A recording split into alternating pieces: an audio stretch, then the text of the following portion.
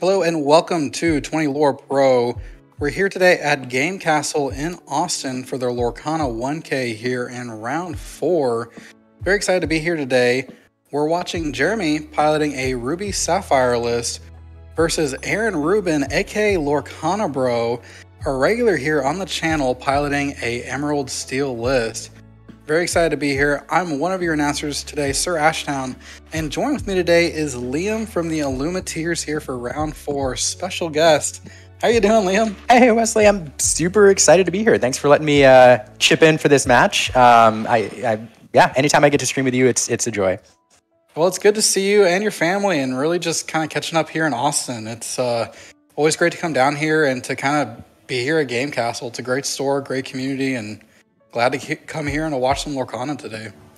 Yeah, no, it's wonderful. And, you know, one of the things I love about these local tournaments, especially these local tournaments here at Game Kastle, is a lot of people are used to watching these Disney Lorcana Challenge streams or these big tournaments like Charlie's. And at those tournaments, you have the best players bringing some of like the top meta decks. And at these local tournaments, sometimes we get to see these weird, fun, diverse metas with some decks that you wouldn't necessarily see in those big tournaments. Here, for example, you have Aaron piloting an Emerald Steel deck, which is not one of the top meta decks right now, but he's probably testing it out and trying to get it ready, perhaps for Vegas.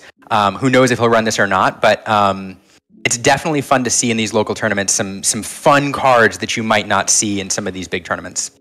That's something that I was kind of commenting on earlier, was that even though this is a locals, it is a 1K, you still might see something that's off meta that you might think, you know what, I didn't think about playing that. I maybe need to test that out, or at least be prepared to maybe test a couple of games against it so I'm aware of how to play around it.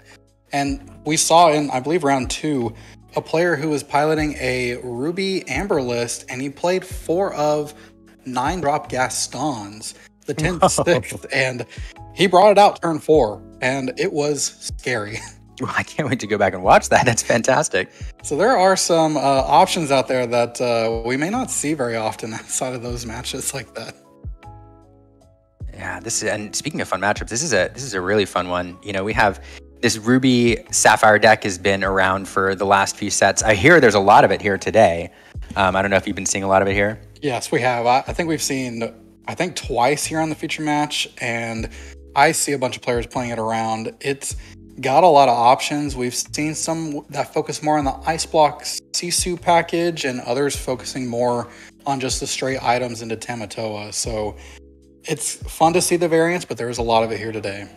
That's true, and I'm not surprised. This is a deck that's been very good for the last few sets, and it got a lot of new tools here in set 4 that people are toying around with. You know, you have cards like Chicha and Tipo, and then even Visions of the Future, which I know some very good players have said is low-key one of the best cards in this set. So I'm not surprised we see it super popular. And then here we have Aaron, as we said, bringing in an Emerald Steel deck, which is a deck we know was super popular last set when Bucky was around. And now that he's gone, I think it's dropped way out of the top 4 or even 5 decks in the meta. But fun to see it played here. It did get still got a few fun new tools. For example, we have this Pete here, which will prevent playing any actions, and that's what Aaron used to kind of seal the deal. Jeremy did have a couple outs here, the biggest one being Be Prepared, which would have cleared the board, but playing that Pete right there means that that wasn't a possibility. So what a fun way to, I don't know, close down the game. Yeah, that's something that is, we've seen some of the Ruby lists trying to figure out, how can I get around when Steel players play their Pete? Because they can't play their Be Prepared right after a Pete comes out. So some of them have opted to start trying to look at options like Scar, just having something else to try to just get in and try to challenge the board when they know they can't be prepared. Because Pete is just such a strong option to really prevent your opponent from completely clearing you out and taking you out of the game. There's also this new in Emerald Steel. We've kind of been seeing this a little bit more now that we're here in set 5, but this Clarabelle. And I mean, this card is doing work. Oh, yes. One of the most popular cards, one of the most expensive cards. So many ways to make it work. And yeah, when this Clarabelle is working for you, it really, really, I mean, that's just good. It's good. Not only that, but, you know, Floodborn cards and expensive cards are oftentimes they have good abilities. They're great. But if you have good targets for them, it makes them even better. And a good shift target for these are cards that Not only are they obviously cheaper, you can get them on the board earlier, preferably in turns 1 or 2 to have that option out there. But then also they do something for you. So they're not in there just as a shift target, but they're in there to provide you, or they can do something else for you, even if you're not using them to shift. And Clarabelle's shift target, the 1-cost Clumsy Goat, allows you to banish items. And so that's great because it's a card now that is versatile. It serves 2 functions for you. 1, it's a shift target you can get in play early. But 2, in a pinch, you can use it to banish your opponent's items, which are key cogs in the engine that a lot of decks nowadays are trying to build. Talking about shift options and them being viable, I love the Clarabelle, has great ability, like you were saying, Liam. But I've seen some of these Emerald Steel lists even sneaking in some morphs. Just something like we saw Aaron here playing Beast. It can get out your Beast very early, and that is pretty scary to see. Morph is such an interesting card because he doesn't do a lot for you on his own, but you're right that he introduces this uncertainty. Because in these Emerald Steel lists, there's so many good Floodborn. Not only the Beast you mentioned, and then of course we have the Clarabelle now, but you also have Diablo who can shift onto it, and then you also have Robin Hood, Champion of Sherwood, which is another great Floodborn. And so when you're sitting there with Morph, your opponent has to factor in that you could have any of those in your hand and has to play around them all, which is tricky. Well, speaking of Diablo, here he comes. Speaking of Diablo, there he is. This is going off here with Aaron, really sticking to the game strategy of Emerald Steel here with this Diablo, trying to draw some cards and really gain that advantage over his opponent Jeremy here on turn 2. Yeah, the shift into Diablo to immediately sing a removal song is something that we saw over and over again last set. Any Emerald Steel deck loves to play that. Luckily for Jeremy, he has the answer to Diablo to keep it from giving Aaron that card advantage for the next few turns, brawling it there, getting it off the board. But we see Aaron immediately play another Diablo. But since it's not shifted, it's going to take it a turn to get online. This is scary too, with having this Mr. Smee, 3/3 body, able to quest for 2. You've already given an answer over to one of the Diablos. He has another one and then is able to quest for 2 and is going to keep able to doing it. And that's kind of where Aaron wants to be right here. Drawing cards, getting resources, while also continuing to gain lore. Jeremy here having that Flavor Sham, no item I believe to target on the ETB. We'll see if he can't find one here to maybe do it on the quest. Aaron here singing Let the Storm Rage On, putting 2 damage on that Flavisham.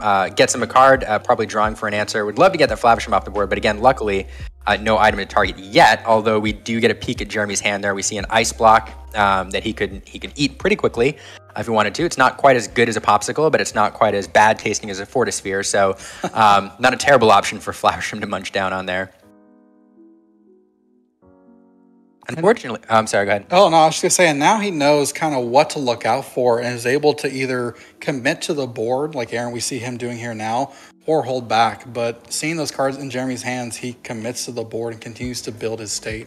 Well, here's the challenge here for Jeremy. Jeremy, at this point in the mid-game, wants to get a Flavisham online. Anytime you have 4 ink on the board, that's what this deck is trying to do, is trying to build its way into the end game, draw into the answers, ramp.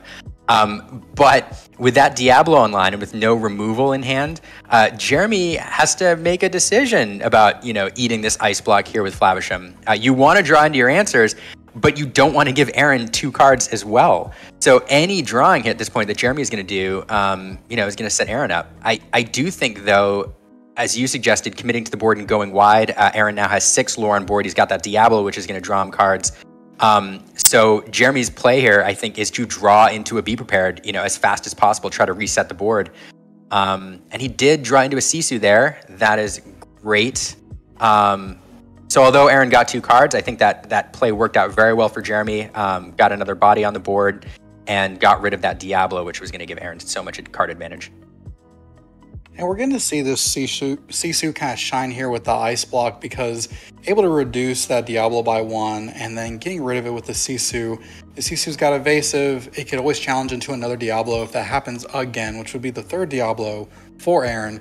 But also now really represents a great shift target with that Ice Block already ready on board for that big Sisu to hit the board and make a big splash. So let's see, Aaron here exerting 5. There's that Robin Hood, Champion of Sherwood. Great card. Not only is it a big body, but it draws a card when it's banished in challenge, and also it can gain you 2 lore when it challenges. Probably not the ideal turn 5 card here. Aaron probably would have liked to have a Beast Tragic Hero here, but gets another big body on the board, something that is immune to that Sisu unless there's an Ice Block in play, and just continuing to build his board state here. I think at this point, Aaron is just driving his lore. He's looking for a 4 lore return if he can get it, really putting the pressure on Jeremy. Jeremy now has to continue to find removal answers every single turn, or at the expense of building his own endgame engine. Let's see. I'll use that Cusco, I think, on his own item to increase his Inkwell. Still will check that. Yeah, that's exactly what he did, and it's a fun play. It's not the way you intuitively think about using Cusco. Usually, you think about using it to remove your opponent's items, but here trying to ramp again. I think that got him to 7 ink. I think it did, yes. So now he has the ink he needs to play that Be Prepared if he has it in hand, without having to ink anything else. The versatility of this card, because just like you were saying, Liam, like you don't intuitively think, oh, I can use this on my own stuff, my own locations, my own items to increase my ink. But we see that Jeremy using it very effectively here to protect the cards in his hands that are very viable answers to whatever Aaron's maybe putting out there, but also to get himself within Be Prepared range. And we'll see kind of how that plays out for Jeremy here, as Aaron is now left with 1 character left on the board in that Robin Hood Champion of Sherwood.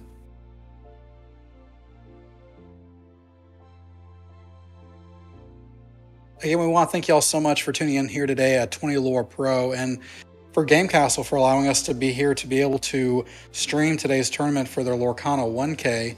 If you've missed any of today's rounds or today's game and you'd like to rewatch it later on, head on over to 20 Lore Pro's YouTube, where we'll have all of today's rounds available for you to watch. Yeah, I just want one more plug for these small tournaments too, and the service that 20 Lore is doing here, by streaming some of these smaller events. These smaller, 1Ks or even box tournaments at local game stores or league nights, this is where meta decks get their start. You can test all you want, online and using various means, but there's very few substitutes for sitting down against perhaps strangers who've never seen your deck before, playing them for the first time and kind of figuring out what you need to tweak in a live in-person setting. And so there's a lot of competitive players. For example, Aaron Rubin, who we know is playing in Vegas. We have some other Vegas players here too today. They're probably here trying to get an idea of the meta, getting some practice, but also testing out some different lines and different cards which they might not normally play. So there's a lot of value to watching these local streams and seeing players that you and games you might not normally see on some of the bigger streams. So it's a lot of fun. I also really enjoy the Lorcana Bros, seeing teams of just friends come together, they play tests, they get ready for these tournaments together as a group, and have that good camaraderie together to kind of build up the type of decks that they want to play. It's really cool to see, as we see Aaron here today playing, and we saw his friend Adrian, also another Lorcana Bro, on stream earlier in one of the rounds, who tested and plays regularly with Aaron, both of them doing well here today. And here is a card that could be one of the engines of this deck. This is a card which we saw, I think, a lot in set 3. There was a version of this deck that was pretty popular, this Beast Relentless deck.